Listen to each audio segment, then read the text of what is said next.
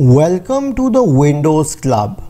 If you wish to close all open browser tabs in Chrome, Edge or Firefox at once, instead of closing the tabs individually, then either read through this article on the website or simply watch this video. I'll guide you through the procedure.